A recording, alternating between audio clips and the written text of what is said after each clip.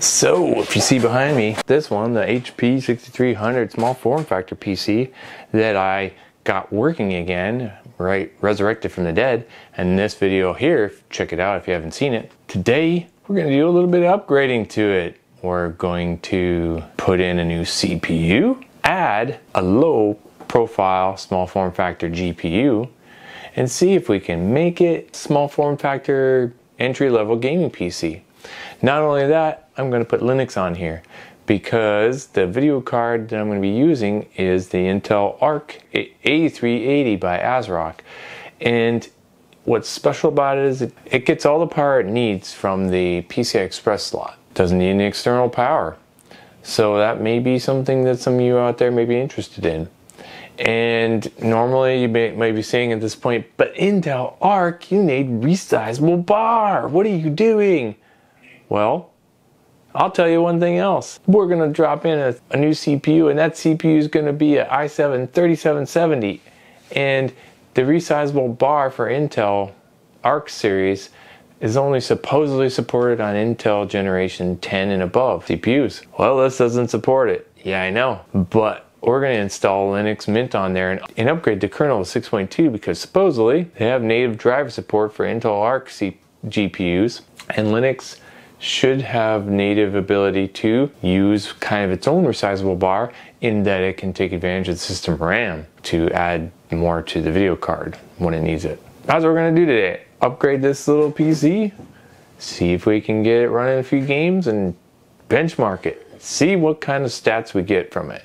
So without further ado, let's breathe new life into this system, upgrade it, and let's get going. Come on, let's go!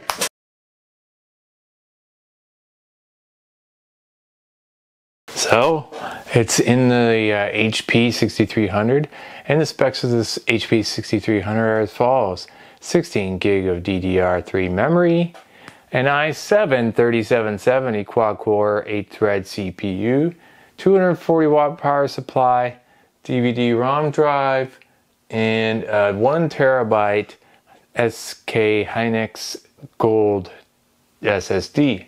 Now you may think to yourself, oh, that's not going to support resizable bar. It's not, because Windows 10 and Windows 11, you just can't do it on that because that CPU you just listed isn't on their list. Or rather, Linux Mint kernel 6.0 and supports Intel Arc natively. And supposedly it has that resizable bar, or their version of it, built into the system. So you don't need Windows or a current gen CPU to support it. So let's get going and try it.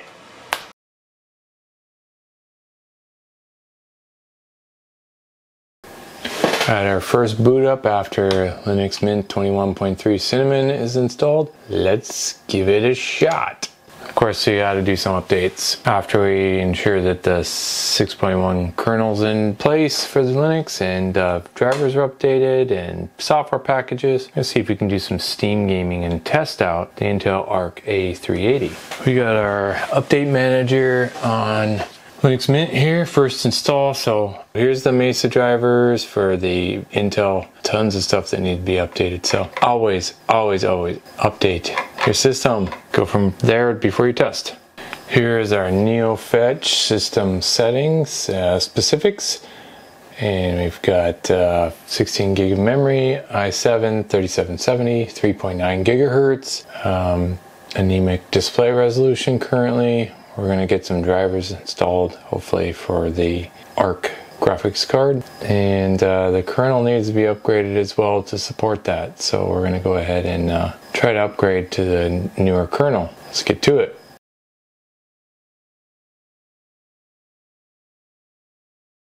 So you might wonder, if your system's running a new kernel or not. Just type in Update Manager up here and load Update Manager, and go in here and go to the View menu and choose Linux kernels. Select Continue. So this will tell you what you're running currently, and if you're running an older kernel and want to have bleeding edge support for a newer kernel, or if you want to go to a better kernel, you can go up to here and install it. Your mileage may vary The newer kernel doesn't always mean better or more security. You may lose, in fact, older support for older systems. But you need to have at least a newer kernel so that you can get the Intel ARC support. So we're going to do 6.5.0 TAC41 and install that if you don't have a newer distro that you loaded your installation from. And that's where you find it, in Linux Mint. So it's going to download that kernel and install it, and then we can do the updates again and make sure our system is running 100% and it sees the Intel ARC GPU.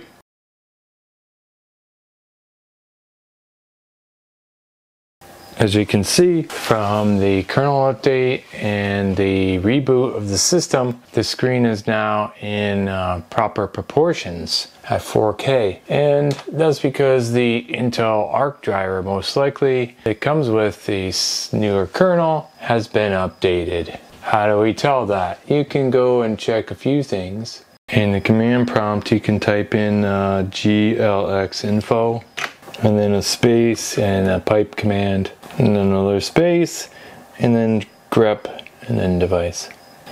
And then it'll come up with your info here, and you'll see it has the Intel ARC A380 graphics. So that way you know that you're running the correct drivers. Well, it picked it up and it showed it there. It wouldn't show it there if it didn't pick it up and install the drivers. The other thing you can do is install hard info, which gives you info on your system. And if you want to do that, you go apt install hard info, then put in your password.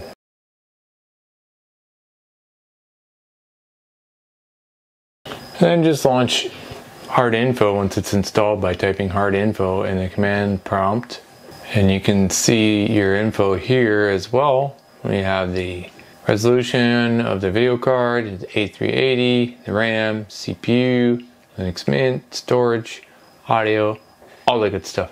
Hard info, you can generate reports as well for your system.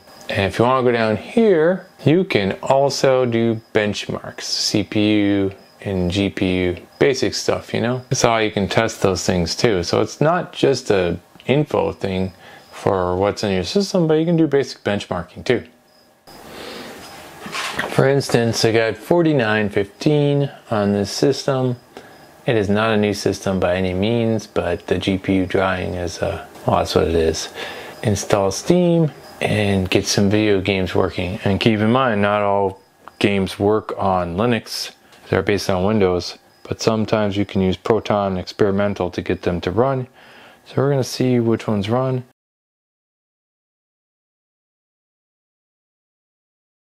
So in some of the games you have to select the game, highlight it here, go over here, select the gear, and then properties, and then go over here and then compatibility. Now if this isn't checked, you won't see it showing up, so you'll need force to use the specific Steam Play compatibility tools and choose Proton Experimental at first. And if one game won't work under here, you can try the other Proton versions to see if you can get it to work. And you may have to do this for every game, but try this first in experimental and try to launch it.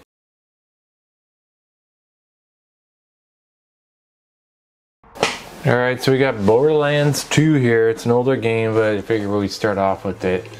1080p, unlimited frames per second set. We've got, 20 some usage, percent utilization GPU, about 51 FPS.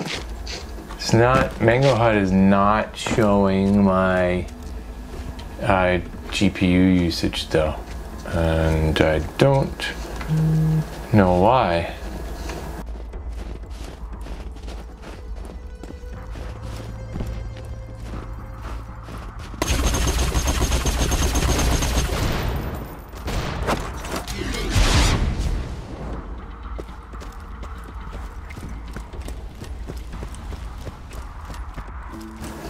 $50 FPS is okay for this game. It's a little janky, a little stuttery, I think.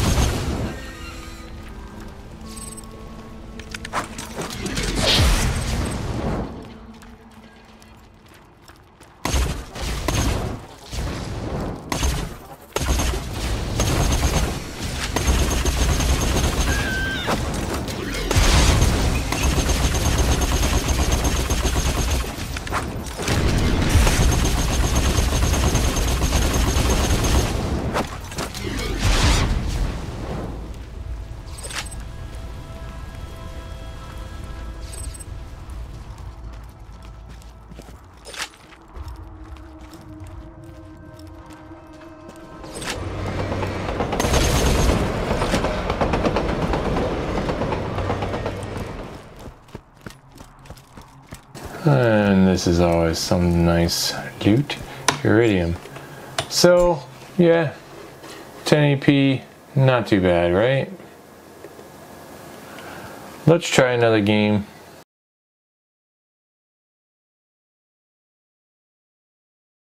$1080p to start off, okay? Let's play Fallout 4. It's not the newest game in the world, but I love this game, so we're gonna play it. We've got the new update in here, so let's see if we can continue a game and see what kind of FPS we get.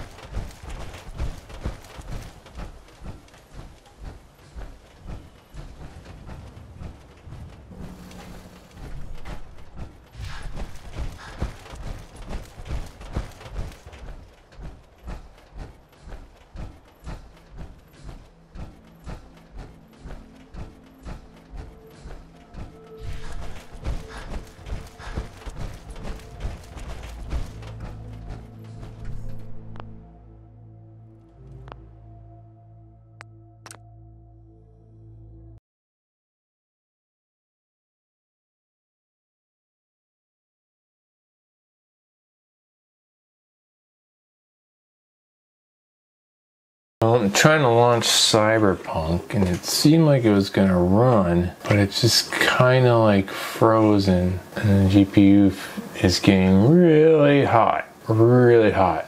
I don't think we're gonna get it to work.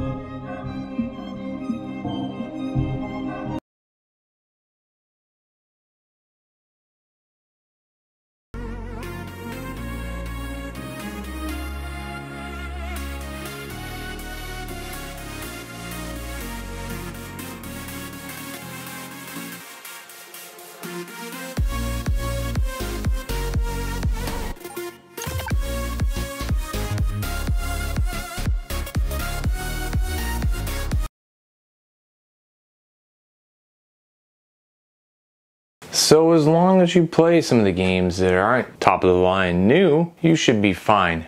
And keep in mind that not every newer game is going to be, or title is going to be able to run on Linux. So even with Proton Experimental, you have to play around and shift to Proton versions to get some games to work. And some games, you know, they'll need certain instruction sets for different CPUs that the older ones, like this one, may not have, and that'll be another thing that you have to look out for. But overall, I was pretty impressed with this little system, and not having to purchase a 10th gen, 11th gen CPU that supports rebar. Linux operating system 6.2 kernel has built-in support for resizing the memory and utilizing memory support from the system RAM. So I was pretty pleased with this system. And the Intel Arc, it's not the top-of-the-line card. It could be just the right thing for those of you out there that are looking for a small form factor video card that doesn't need separate power hookup, 6-pin, etc. So look for more of these videos coming up soon. And thanks for watching. Remember this tech.